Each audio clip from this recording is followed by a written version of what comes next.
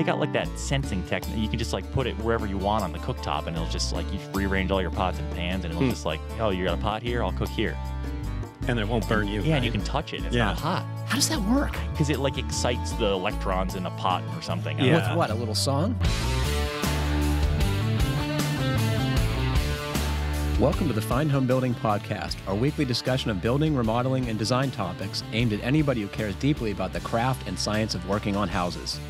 This is Senior Editor Patrick McComb. I'm joined by Associate Editor Matt Milham. Hello. And special guest, Editorial Director Justin Fink. Hey, guys. Please email us your questions at fhbpodcast@taunton.com.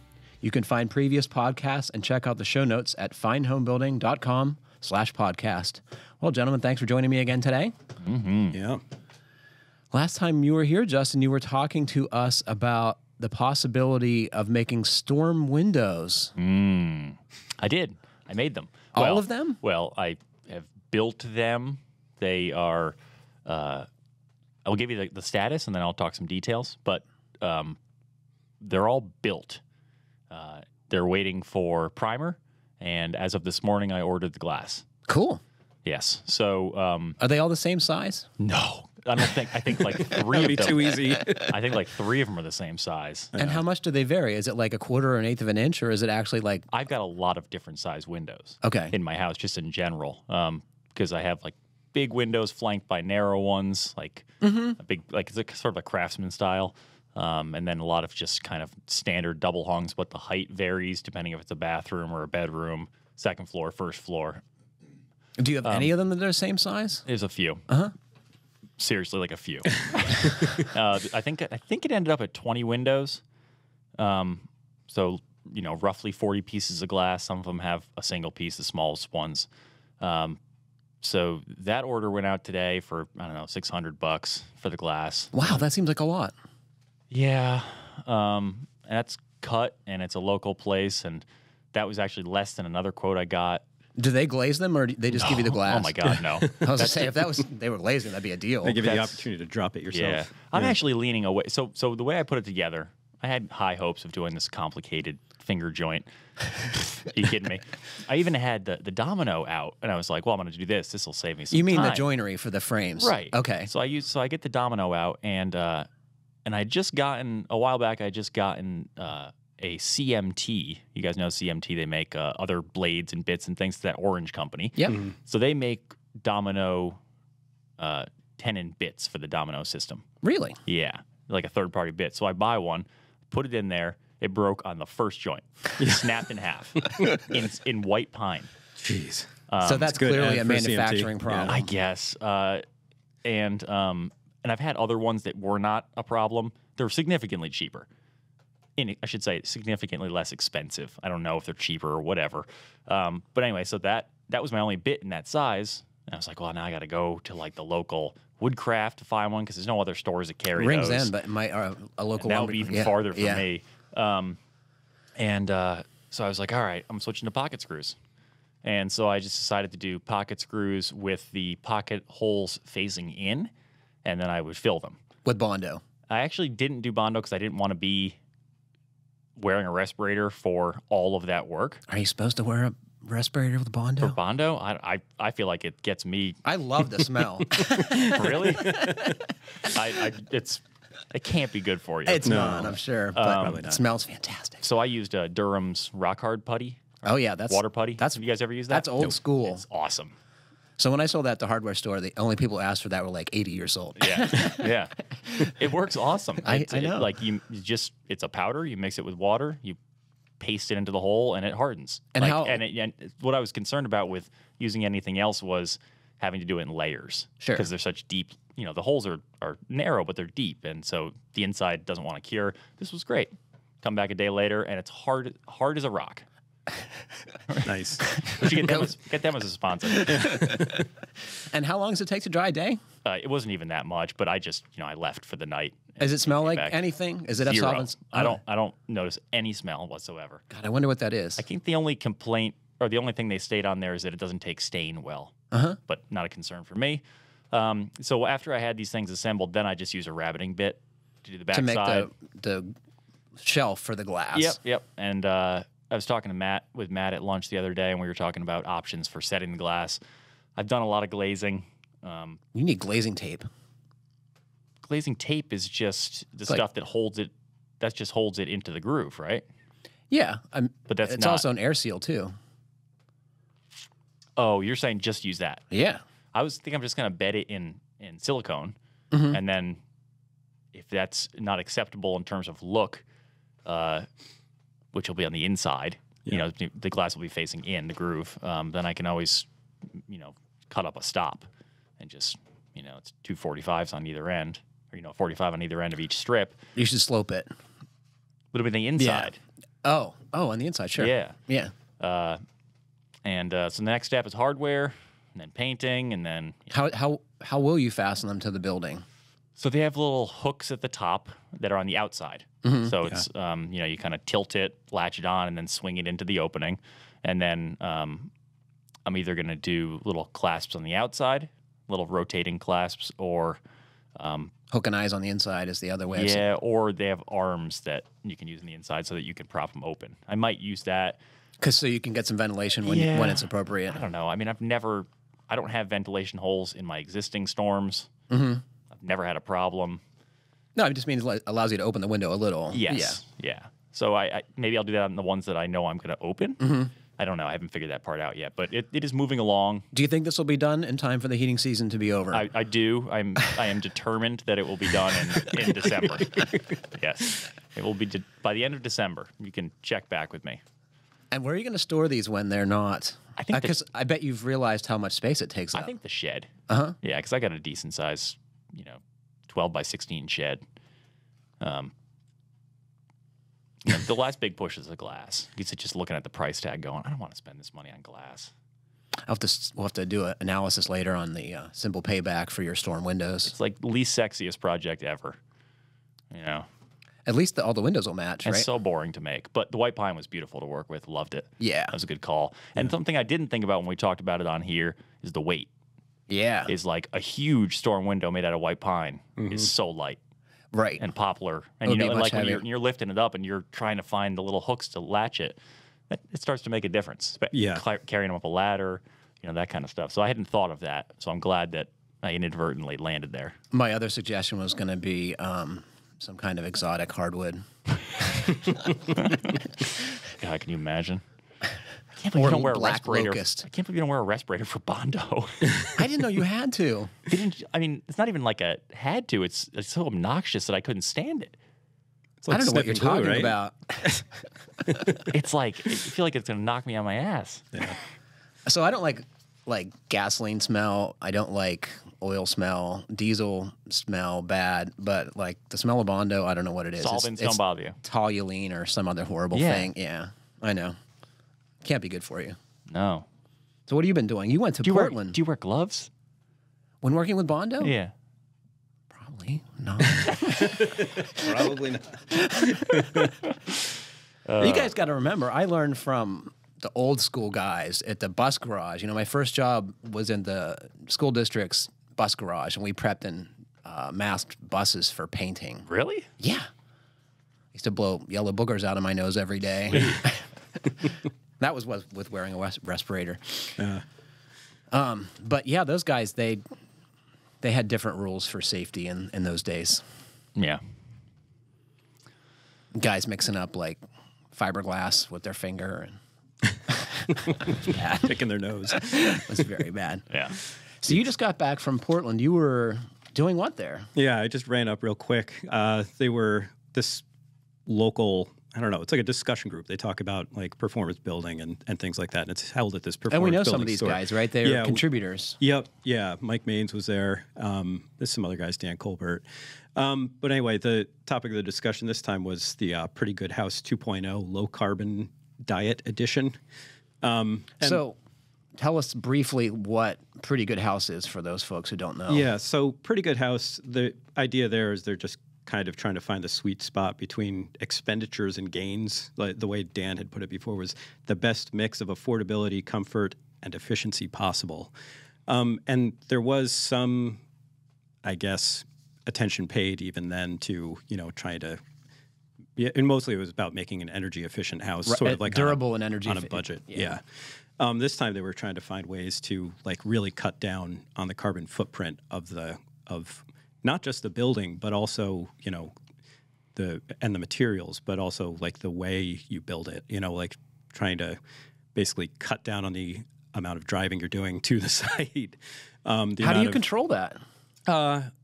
Well, just trying to be smart, maybe having meetings ahead of time was an idea, like rather than just sort of like showing up and like every day trying to figure out what you're going to do, like spend a week before the build even begins and sort of like plan every phase, make sure that everything's set. Of course, I mean, the reality is that it's really hard sometimes because things don't show up when they're planned to. And nothing happens when it's supposed to. And I mean, there's sort of like, that's the reality of things. But, essentially they're just trying to come up with ways to minimize like the builder's actual impact on the project as well. That wasn't the entire thing. But I mean, some guy pointed out they had sort of done an analysis of like how much gas or how much energy they were using going to and from the site every day and realized that, even if they built this really efficient passive house or whatever, the amount of like carbon dioxide they were putting into the air, just like driving to and from the job site every day, this whole crew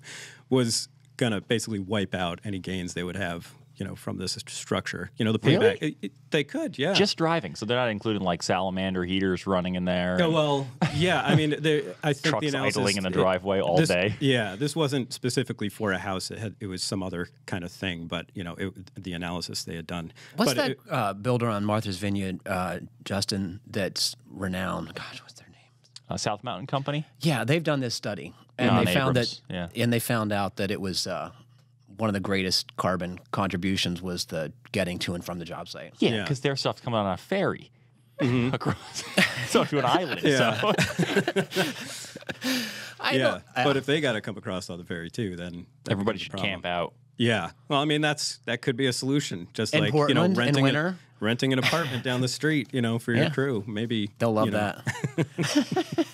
Yeah. But I mean, it was a lot of other stuff like that too. And it's also material, right? Yeah, getting rid of like XPS foam because, the HFCs used as a blowing agent in that are, way like, what is it, like 1,200 times worse than carbon dioxide? I don't remember. It's way worse than carbon dioxide. Yeah. Yeah. So getting rid of that, trying to just basically what should we get rid of and what can we use instead? And they were just putting some thought into that.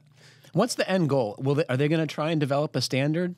I think the whole point of this is not really having necessarily a standard. It's just trying to figure out like I guess better alternatives and there's it doesn't seem like there's a cookie cutter approach with a pretty good house movement or whatever you want to call it. Yeah, even that is not really like a rule book that you point to. I guess that was sort of the point, is that it would always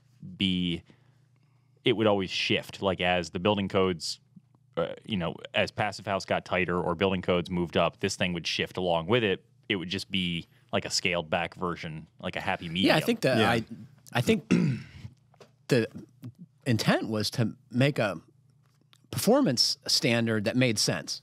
Right. Yeah. That wasn't arbitrary and with regard to its BTU consumption. It was like this makes sense. This is the scale that we should be shooting for. And I think most of what we talk about on the podcast and in the magazine would be a pretty good house kind of a standard. Yeah, but one big one. I mean, the amount of carbon that's sort of put out just in the production of Portland cement is a big one. And Mike Maines had brought up, you can supplement or replace, I guess, up to 50% of the Portland cement with fly ash or other pozzolans. And if you specify that, I mean, you're going a long way toward, I've always wondered how you said that word. Yeah. Me too. You know what?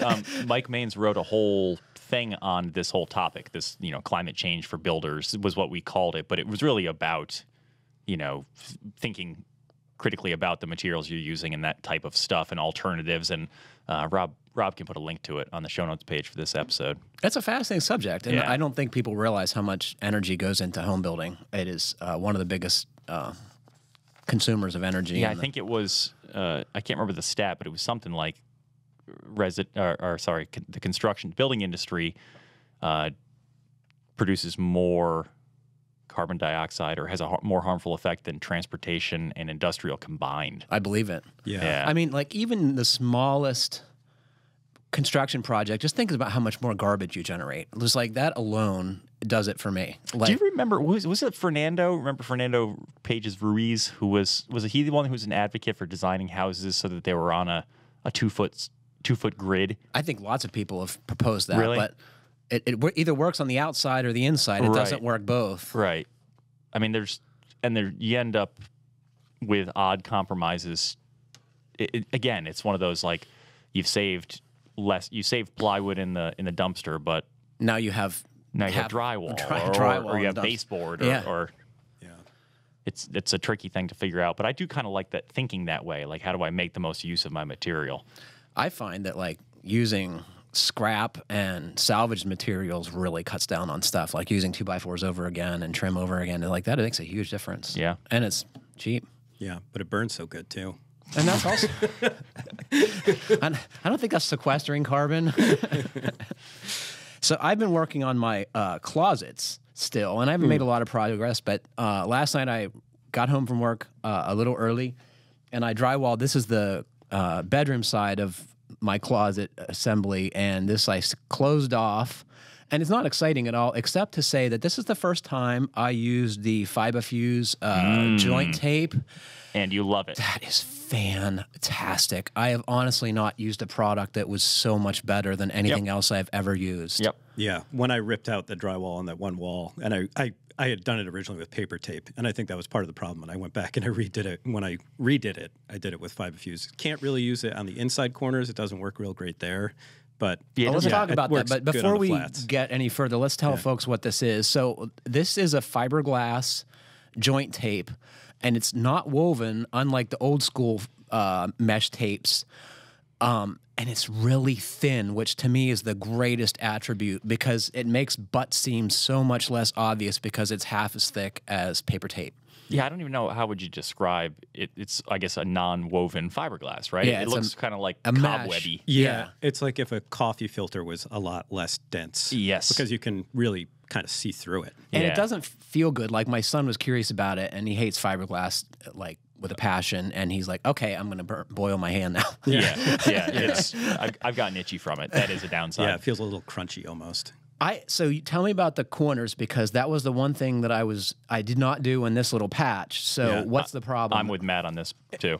When you put any pressure on the knife, you'll cut right through it. So Okay, when so you the, go to the corner of the knife cuts through it in the corner. yeah, very very easily. Right. It's hard. Okay. It's hard to fold it really into a great corner in the first place, and then it's like you just nick it and it will tear.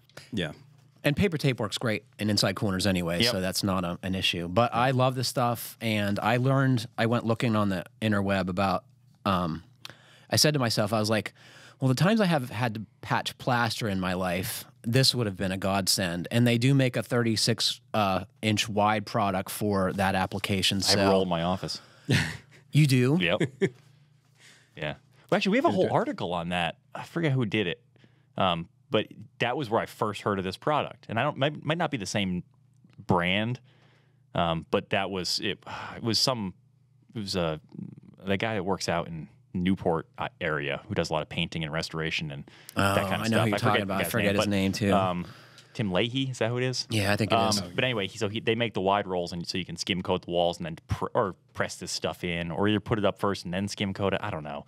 Which way did you do? Did you stick it on the wall and then skim coat it? I put a bed down like I would for paper tape. Yeah. I embedded the tape in it and then I smoothed it out. Because I can't remember. And Does the it have great any thing about it, adhesive? No, there's It no doesn't. adhesive on Okay. it, no. the great thing about it is you can work it much more easily than you can a conventional seam. Like if you decide later on you want to go back and add a little more compound because of a low spot, it's not an issue. Yeah, and there's no bubbles because the The compound goes right through it. through. Oh, it's so cool. I think it's supposed to be even stronger than paper too, but I might be misquoting that. The first time I saw this was Drywall Nation, Nick Atchison and Brian Kitchen up there in Sudbury, Ontario, Canada, and they use it everywhere in their automatic taping.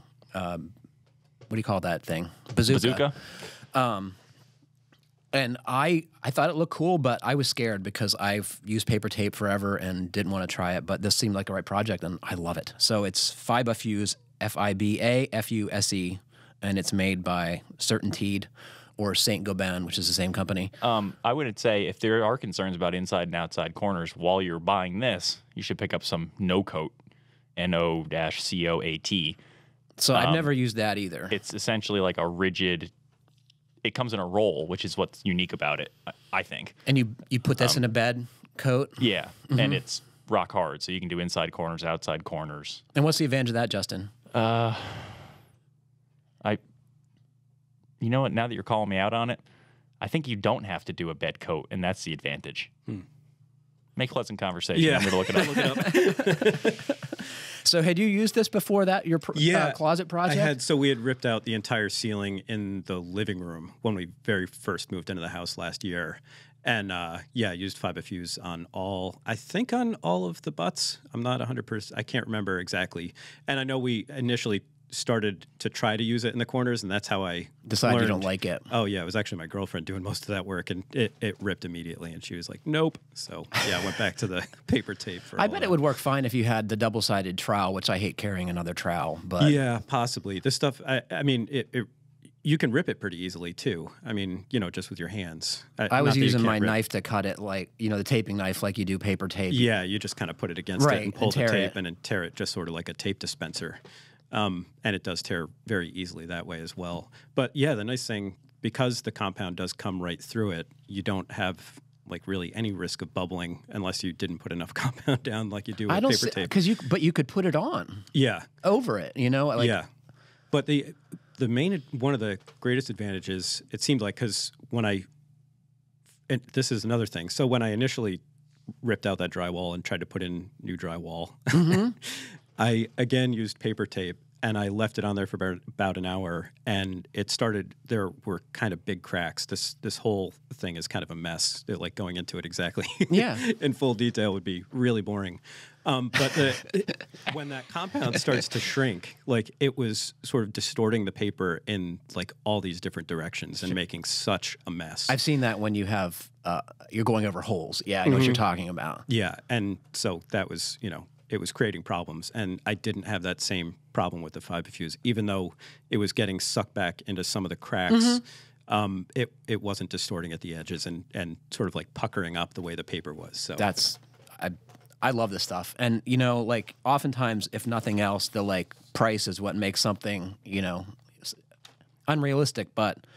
At $4 for a 250-foot roll, like, yeah. What is that compared to paper? I was thinking about that, and I have no idea, but like that means paper must be what, $2? It's really cheap. Yeah, it may be somewhere in that vicinity.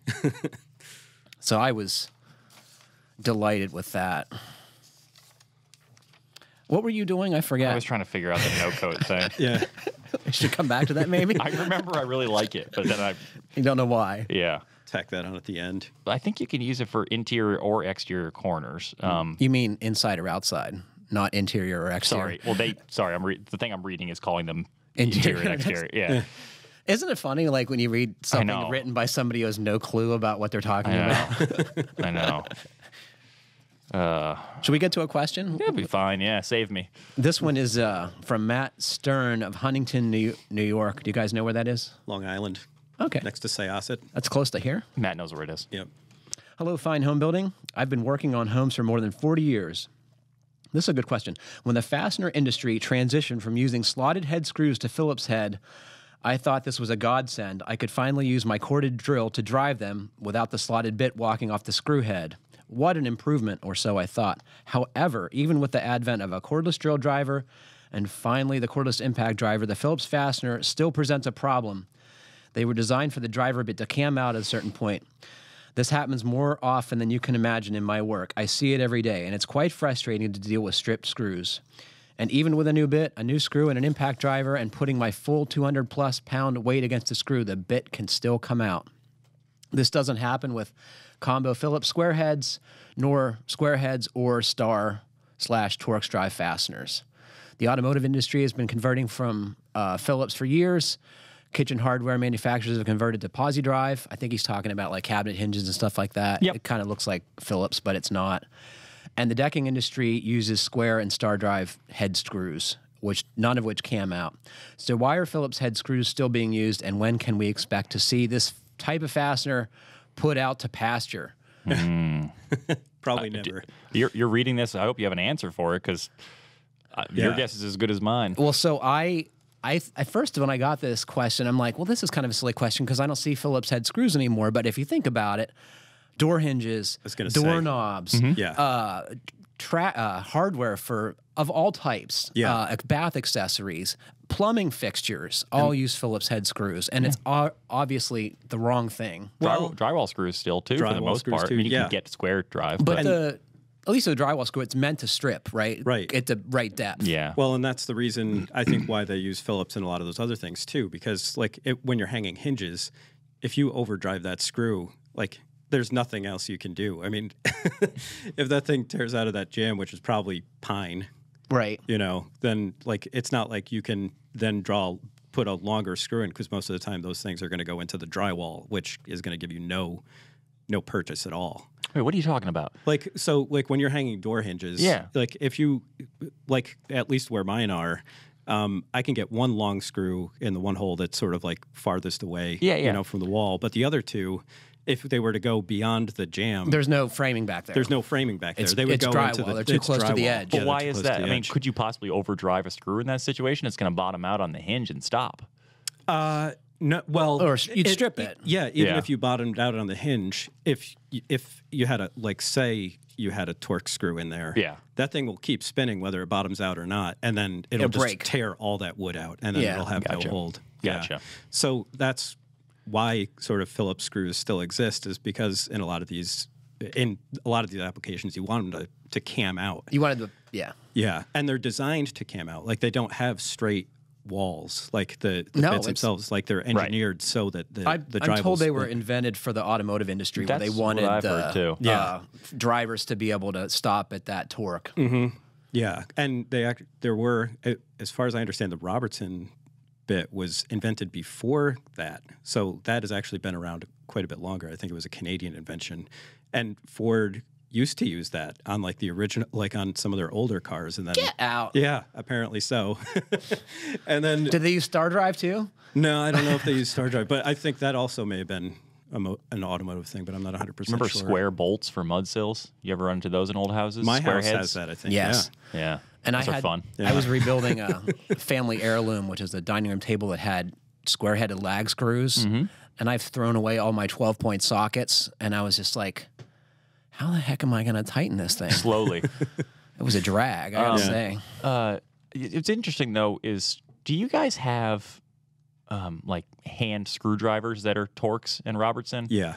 Torx, I don't have Torx. I think I have a couple of square drive screwdrivers, but it's funny that like the Phillips heads hang on, and the only hand screwdrivers I have are also Phillips. Yeah. And, and slotted, Yeah.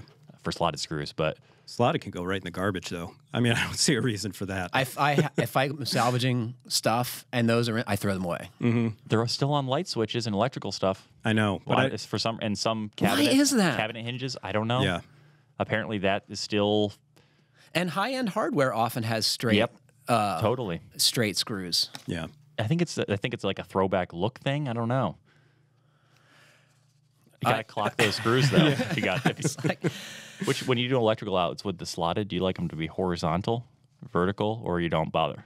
So I never bothered, but my wife makes me make them all the same now. But which way? I don't remember. I go vertical. That's so any water can drip down. Yeah. Get better air performance. Yeah. You don't want to block convective loops. Yeah. I wish we had an answer for you, Matt, but I don't think they're going away. And I would, you can buy other screws. Yeah, throw away your Phillips screws. But like I was taking apart the bifold door hardware on my closet project recently, and I was like, okay, these things still are everywhere. I will go so far out of my way to not buy them though. Like I will look at a box of screws, perfect length, perfect finish, and go, I'm not buying these because they're Phillips. Mm-hmm. Especially for like framing applications and stuff. It is absolutely terrible. It is just a dreadful There's nothing worse than like a 3.5 or 4 inch drywall Phillips screw. Like, forget it. Yes. You're not even going to get all the way in before it breaks or. So I haven't been building as long as Matt has, our email writer, but I remember those 3.5-inch construction screws, either the black phosphate or the galvanized, as being the only thing you could get for a long time. Yeah. But they were wonderful at the time, but now they're terrible. The worst part is when you're really pushing on that screw and the driver bit goes into your finger on the other hand. Yeah. Right Yep. there. Yeah, I've got at least 2 of those. That's from a Phillips. Yeah. I've had bruises that were like star-shaped on my fingertips. It just and it goes in, and the bit gets in your skin, and it's still spinning. It just just shreds. So let's try and get a question that we can actually do something about. This is from F. Ponzani of Northeast Ohio. I want to add some heat in my garage. I'm looking at the Procom brand ventless gas heaters sold by Northern Tool and Harbor Freight, amongst others.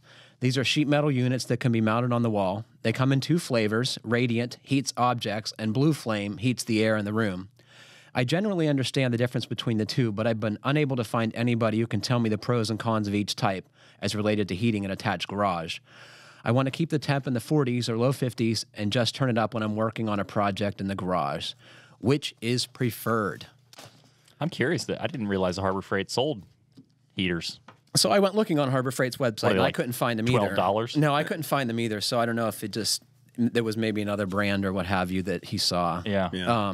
But what this gentleman's talking about is sheet metal boxes he suggests with a burner in it, and one of them is a radiant heater like you see at the big box store near the door, and it is usually hanging from the ceiling. Mm-hmm. You were big talking, orange glow. Yeah, the orange glowing square. And then the other kind is a forced air heater. It's got a burner in there and a fan, and it's heating up air and blowing it out the other end. So, Right. do you guys have a preference for this? Are they Radiant is always going to be electric, right? These It's are not- gas. Both of them are gas? Or propane, yeah. Gas or propane. My opinion is don't do either of these then. What's your opinion? Yeah, I mean, you should. This is what the Building Science Corporation refers to as the Kevorkian option of putting unvented gas appliances So that's the problem in a here, closed right? space. So there are vented models, and so this is a vented one we're showing. This is an unvented. So that means that the combustion gases are just blown into the room as part of and it. all of this nonsense about like This is actually the unvented one, and the other one is vented. So you can get them both, but you don't want an unvented one for. yeah, I mean, the people are the companies that sell them are like, well, they're perfectly safe. They have these sensors that will shut it off if the oxygen dips down. It's like, well, there's no magic involved. You're burning fuel. It's going somewhere. in your lungs. Yeah, so like, unless you're proving to me that somehow you've solved that problem, there's combustion byproducts in my house. Yes. Or in my garage in this case. And they're even outlawed in like several states. you can't put them in Canada. I will read you a list of this is the most recent that I've read. They're outlawed in Canada, Australia, and New Zealand. In the US, it's illegal in California and Montana. Minnesota has a statewide ban prohibiting them in any home built after 1980. And then you have countywide bans in Arizona, Colorado, Washington, Kansas, Wyoming, Ohio, Michigan, North Dakota, South Dakota, Nevada, New Mexico, Alaska, Minnesota, Texas, and New Hampshire. I mean, if they're banned in Australia, that tells you something, because everything there can kill you. Montana. It's banned in Montana? Yeah, I mean, it's like there's never buy this. Yeah. Even in your garage, unless you're willing to leave a window open while you're heating, which is. But the moisture is In still which a case, problem. go with the Radiant. But then you have the window open. Yeah. So it's partially, but yeah, I mean, It doesn't make sense. just get an electric resistance heater. Or a gas heater that's vented, right? Yes. That's But I mean, if this guy's what wasn't clear to me, and what's not clear because I don't know enough about these heaters, is this a portable unit we're talking about? no, or- it's looks like kind of wall-mounted. Okay. It's screwed to the ceiling, So- and you don't take it out. So up at our project house we used to have here, we had an electric resistance heater that was like the ones you'd see in a big box store, or pointing down at the cashiers and at the door. Totally. And it was just a giant radiant electric heater with a fan. It was like a giant toaster. Yeah. Yeah. Exactly. And that is loud and sucks But up watts. I but understand won't kill you. He might not want that because electricity might be too expensive, right? So you can get a similar thing that is vented, that is gas, Yep. that'll do the same thing. I would also consider a mini split, like we're Totally. always suggesting. I'm getting one for my garage. That's my plan. I use a wood stove right now. How much is that, though? This thing is like $150 or I something know like that when it he is was looking at Yeah, it is Yeah. really cheap, It's pretty cheap. and that is a plus, right? Yeah. the the thing he asked, he's going to keep the thing in the 40s or low 50s. So you're going to want something that heats the air because a radiant type heater is not going to heat the things fast enough for you to get comfortable. So you want something to heat the air. That's the downside with the wood stove. It's like you could have that thing on cranking up the air at 80 all day, and the tabletop is still ice cold, and so you still got risk of condensation everywhere. Yeah, it's not. So you might want to keep it just a little warmer.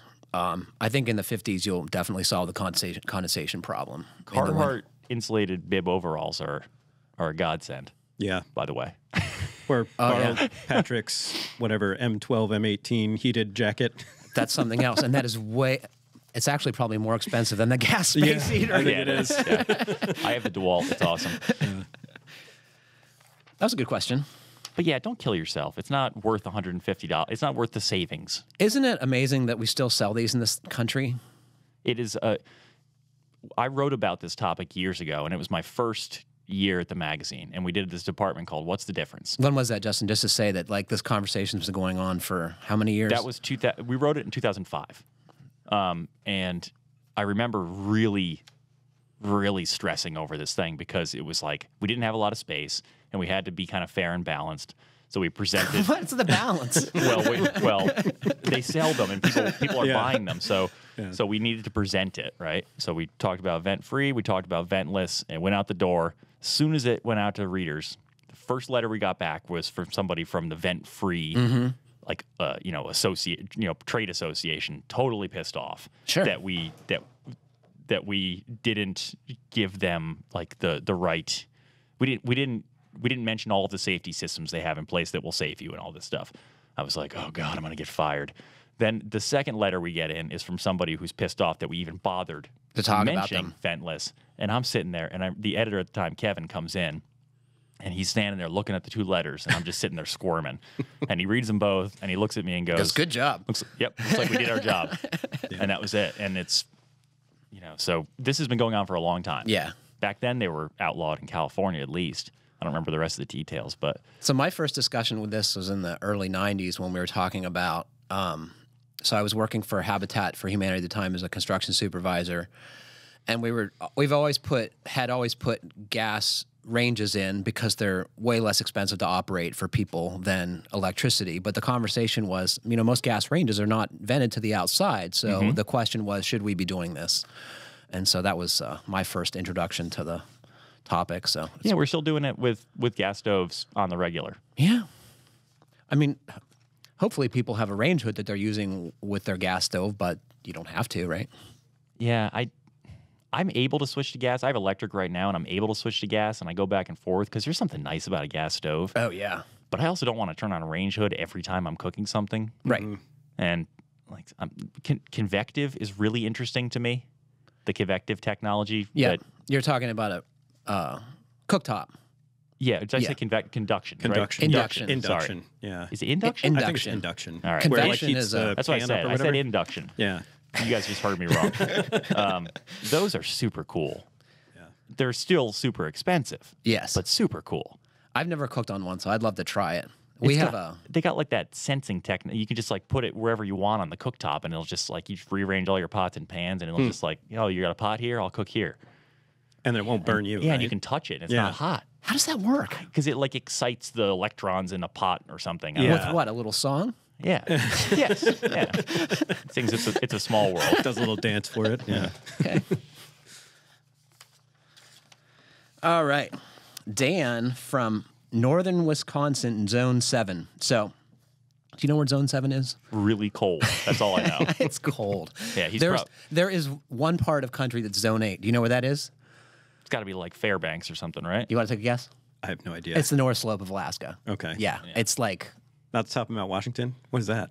That doesn't count. Nobody lives there. I don't think there is a Zone 10, but that would be it. So this is really cold is the point we're making here. I'm insulating a new cabin, Zone 7, northern Wisconsin. The cabin is 20 by 26 with a monolithic slab, electric baseboard heat. It's 2x6 wall construction, 1.5 stories.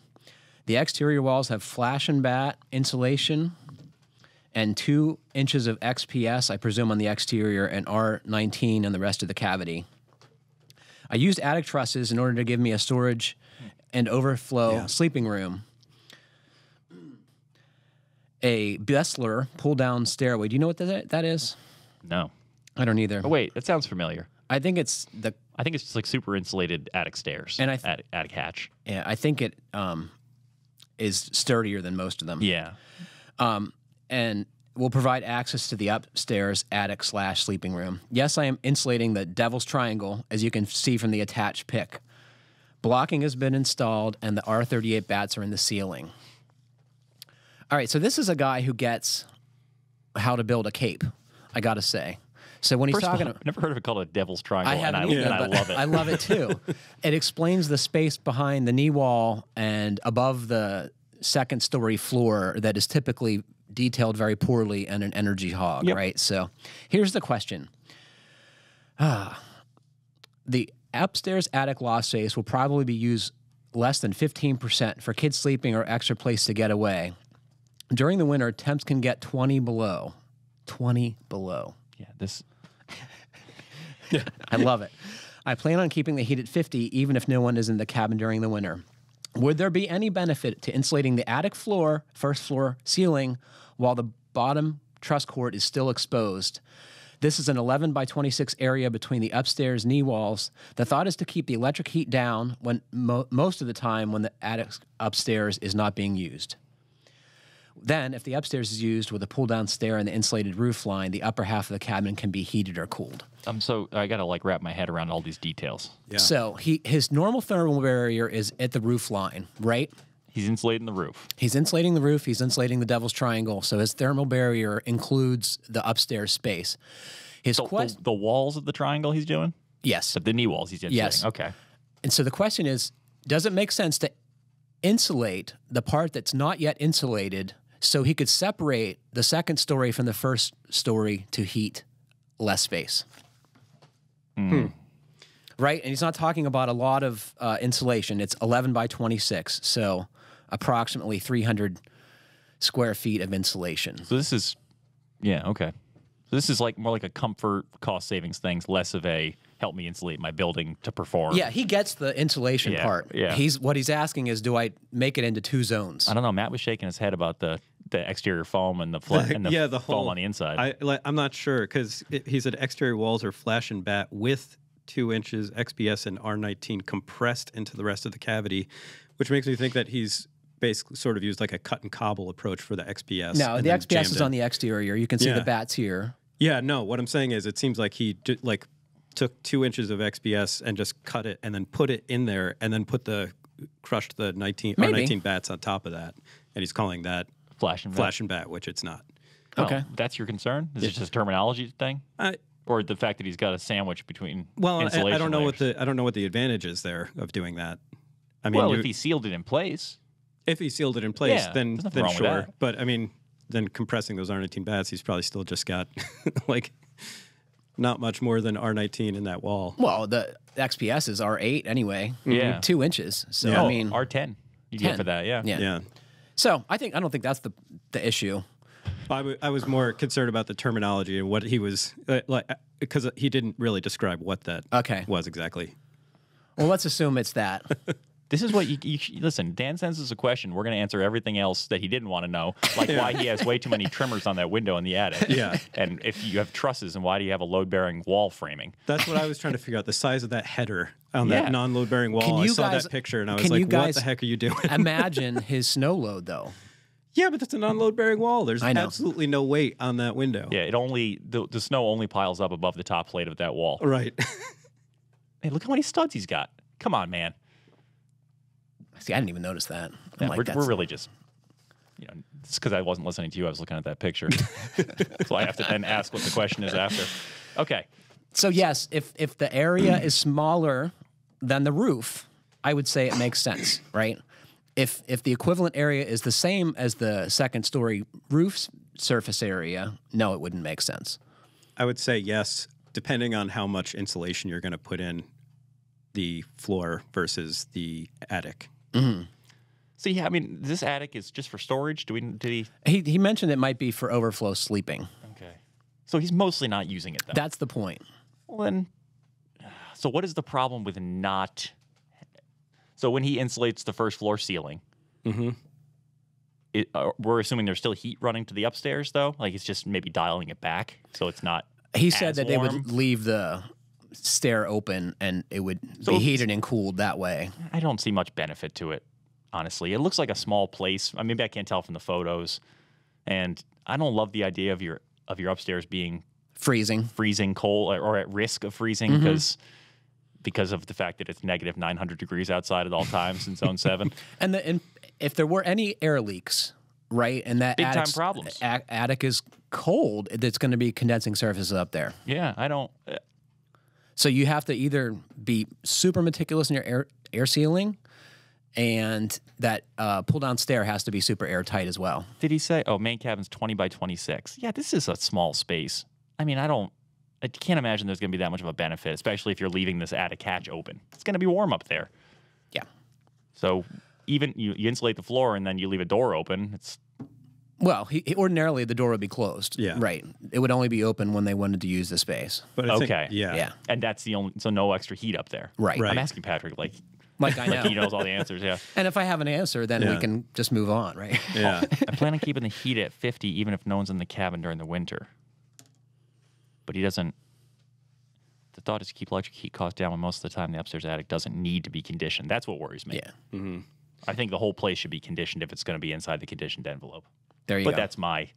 And I would say it's just not enough difference to worry about it. Yeah, like I mean, the amount of square footage of the second floor versus the roof is going to be minimal. And like if Dan has already done this, like it looks like he's under construction. Maybe he made the call to insulate the floor. I don't think it's going to really make a huge. No. It's just going to cost him a few $100. Yeah, it's not gonna that do he's much. It's going to take decades probably to get that money back. Yeah. It might help with noise, right? It might make the space a little quieter. Noisy kids. And if I worry a little bit about having people sleeping up there with a pull-down stair. That's one thing that kind of worried me. But Going to the bathroom is going to be so hard in the middle of the night. could, those are not code compliant as means of egress. So remember National Lampoon's Christmas Vacation, Chevy Chase got stuck up in the attic for a while because somebody closed the attic hatch. I remember that. Yeah, What was he doing up there? Was he hiding? he was hiding a present, Yeah. and he was in an unconditioned attic. I Just can't saying. wait till that's on again. That'll be on like 24 hours a day. What do we got next? So you'll never guess who this is. I think it's you. This is Patrick from Southwest Connecticut. I have to build some new closet organizers for an upcoming project. I'm going to be brutal on this. A local supplier has both pre-finished plywood and melamine. The plywood is available in several species and finishes. What should I use to build the closet shelves and cubbies? They also have pre-primed plywood. Keeping in mind, I'd rather have oral surgery than paint cabinet boxes. What should I use? This is shedding some serious light on you coming up to me yesterday and asking if I had a paint sprayer, and then said, "Have you ever used it for painting cabinets?" What do you use to make your build-ins? I've used all sorts of things. I've used unfinished birch kind of plywood, then primed and painted. I've used So you bought pre-painted plywood? no, I've unfinished birch. I've Okay. bought primed birch. Okay. I've bought pre-finished maple. I've bought MDO, which has a nice craft paper overlay. That stuff takes paint great. Too expensive. And MDF, whatever. I've used it all. What should I use? Well, I don't know. What's the look you're going after? How much you want to spend? Pre-finished plywood is expensive. What, $80 a sheet? Really? That cheap? I think so. Half inch or 3/4? 3/4. That's pretty cheap. That's really cheap. Is Yeah. it finished both sides? Yep. I mean, it's not a great plywood, but it's also inside a closet. You know what I mean? It's going to Yeah. be rotary cut. It's not going to be straight grain. It still seems cheap. That Yeah. seems really cheap. Yeah. I mean, So I should use that. I don't see why not. I mean, a good sheet of plywood, like good meaning, good quality, is going to cost you $75, $80 a sheet anyway. Mm-hmm. So if you can get good plywood that's pre-finished, yeah. I don't love melamine. I don't like moving it. I don't like working with it. Cutting it is horrible. I don't like fastening it. Yes, it's I don't terrible. like anything about it, really. It's cheap. I like that part. Yeah. It's the only. Why are all closet organizers made of that stuff, Because though? it's cheap. Yeah. Because nobody ever sees it. Yeah. I mean, because they can do that thermofoil lamination stuff on it. You know, it's So edge banding. do you drill like a gazillion shelf pins in everything, or do you just like kind of set it up the way you want and assemble it like a? Depends. Okay. Well, I what? mean, the answer for me is you should think about it. it's just whether I want to think about it. You know, I would love to be at the level where everything is that planned out. And how do you make those holes? Do you have the Festool hole maker? No, I have very little Festool stuff. I work in a magazine. I know. I have none Bring of it to your local CNC shop and have them put them in. I'm really tempted to start using some stuff from a CNC shop. They do sell some MDF made for closets that's already pre-drilled for shelf pins. Pre-finished? It's melamine. Okay. You know, like just go into the closet aisle of the home center, and there's probably some stuff in there. So you can buy kind of separate components, buy some shelves, and then you buy some conformat dividers. this stuff together or whatever? I think probably. So conformat screws are like a dowel screw, and they're used commonly in European-style cabinetry, right? Did I say that? Does that seem like... I don't know. Are they dowel type screws? They They're look just like kind of like fat Yeah, they look like... fat screws. Top, yeah. They get a better bite in that kind of crappy. Right, they're fleck meant to board. hold crappy things together. Yes. I yes. think IKEA furniture. Yeah, It's basically exactly. what they're very commonly seen in. I don't know. I mean, I like a painted closet myself. I wouldn't want to paint it by hand. I want to spray it. There's some problems associated with that because You have to you're spraying into a dead space. Yes. So you're going to get a lot of bounce overspray. back. You also have to mask off a lot of stuff. So I get why you might not want to do that. Yeah, and I mean, it's inside the house, right? And I'm going to have to build these in place, or at least components, assemble them in place. There's not a lot of need for like scrubbability in a bedroom closet, like a kitchen pantry. If it was for my son, different. I would say there needs to be that, but not for me. So, and the rest of the look in your house, like White, painted. painted white, colonist hollow core molded doors. You know, it's cheap. It's Builder grade. totally builder grade. Was it Windsor casing they call it? Well, then in that case, I wouldn't have too much of a problem with melamine, except the fact that it's a pain in the butt I have to work with it, Yeah. right? And spans. I mean, I don't know what kind of shelves you're going to pretty have there. saggy. The spans are going to be really short. So we'll have two closets. I think they'll both be 4 foot wide. Yeah, you'd have to have some sort of Oh, mid-span yeah. I'm going to support, have to anyway multiple with probably. plywood too. Yeah, Or you do a face frame. yeah. That's going to help you out somewhat in stiffening up the shelves. Yeah. You know what one of the woodworking guys said to me? I can't wait. Torsion boxes. I'll tell you what some of the others said first. So I posed the same question at the woodworking lunch table yesterday when we were sitting there. And John Tetro says, "Oh, I'd probably make it out of solid boards that I have in my barn." And I'm like, "I know you would." Yeah. And another guy said, "Well, I would make it out of Baltic birch." And I was like, "And then you edge band the fronts?" He's like, "No, I would just round them over and leave the laminations exposed." And I was like, "Well, that's kind of interesting." Yeah. What do you think about that? Yeah, I love it. I mean, I've that's done that. that's You've sort of done that? like one of the advantages of using Baltic birch is that it's so nice looking, you know, and that like because those lambs are so thick and nice and even that you can do that. Yeah. Do you think my wife your would budget though? Yeah. Oh yeah, Oh, it's yeah? expensive because the sheets are what 5x5. They're 5x5. Yeah. So usually he was You can get telling other me ones. You he get was bigger telling ones, me that yeah. he was getting 4x8s because if it was only Yeah. 5x5, that'd be a deal breaker for me. You can Yeah. get 4x8s. You might have to inquire, Yeah. but it's not cheap. Is it going to be it's real twice expensive. as much? Oh, maybe. I don't know if it's about twice as twice. much, but No. it's coming from the Baltics. It's not real. I don't think. I think most of it actually is made in Russia. Should Baltic I style. Should Yeah. I be supporting the Russian economy? It depends. I don't know. It may be under tariffs right now. Who knows? Yeah. Banned. Man, You guys getting political. Yeah. I don't know. I you guys mean- are no help. Let me think. let me think what I would do if I was you. Keeping in mind it's me. Keeping in mind it's you, I would probably get melamine. Because it's the absolute cheapest thing. It's the cheapest. It's known. It goes together. I don't know. It's like you can buy. So like if your closet is 2 feet deep, you can buy stuff that's probably 20 inches or whatever deep, pre-cut to the right width, and then you just have to adjust to lengths, assemble a big thing, and you're gonna be done with it. And you're gonna be so excited that everything is clean and neat, and you don't have to finish anything. I'm liking this idea. Yeah. So I mean, that's why people go that way. Yeah. Or you can be like me and just not finish it. I gave the plywood Yeah. a little bit of a sanding, cut it up. Yeah. My closet Pockets built-ins screwed don't on. even have drawer fronts. Yeah. Mine is just open boxes.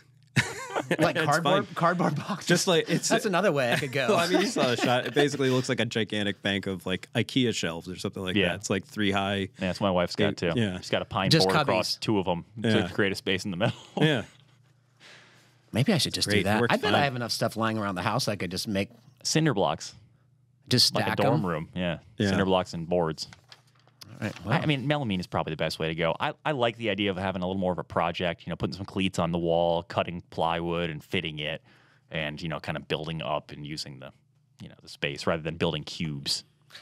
so here's another thing I thought about. I hate cubes. I hate building cubes. Have you guys seen like the closet organizing systems from IKEA? Like you can buy even doors. Yeah. And the problem is, I love the speed, right? Like you'd bring these boxes home and conceivably by the end of the weekend or a day, you're done. But the stuff is so cheaply made. It is so crappy. It is pretty durable, though, I got to say, because, I've had a lot of that stuff for years because I lived in Germany for a while. And you're a bachelor. And I was a bachelor at the time, and I bought all this stuff, and it was relatively inexpensive. It was easily put together. And I've taken it apart and put it back together multiple times. I mean, I had a lot of this stuff in Germany, moved back to the U.S., moved back to Germany, and back to the U.S., and I still have a lot of this stuff, and it still works fine. Yeah. So, I mean, I'm not going to say it's like the best quality stuff, and they have different grades. I mean, there is stuff that, you probably would never want to take apart and put back together again. But, I mean, as long as you're just planning on leaving it there, you almost can't beat the price and like the functionality. It's going to be fine. Let me ask you, what do you want to spend your time on? Do you want a project? Do you want something that you're going to have some satisfaction in putting it together and like feeling like you did a piece of craftsmanship? So Do you want a solution that's quick so you're going to be done with it? you've known me a long time. You right? want cheap and fast. I'm very task oriented, right? I get stuff done quickly, right, and move on. I like to do lots of small things rather than a long, drawn out process, right? So getting it done is like my first priority. Are you opposed to cleats on the wall, shelves nailed down into them? No, I mean that seems to me like a decent no-brainer option. with a normal closet rod and brackets. And what about like drawers? Buy IKEA furniture and put it in there. Do you want drawers? I think I do. Yeah. Because I'm going to have to lose my dresser, right?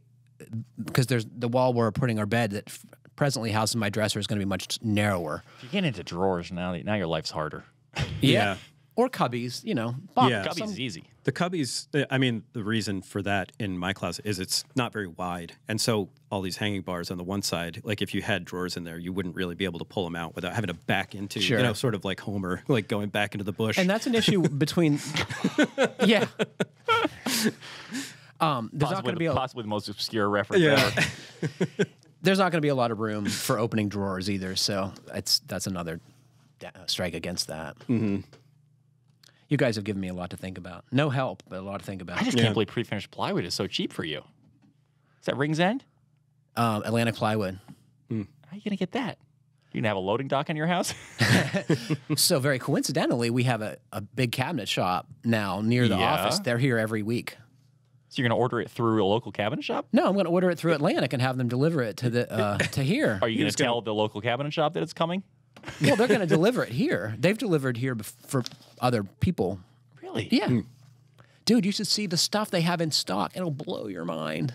Yeah, but they have veneer plywood in like 100 species. But I'm just trying to understand. So, like, Fine Homebuilding doesn't have a cabinet company, but the building next door to us runs a cabinet shop. So, how do you make the leap from getting the stuff delivered to a local cabinet shop that you're not doing anything with They come here anyway. out of the kindness of their heart? No, they come here every week Yeah. as part of their run, Yeah. right?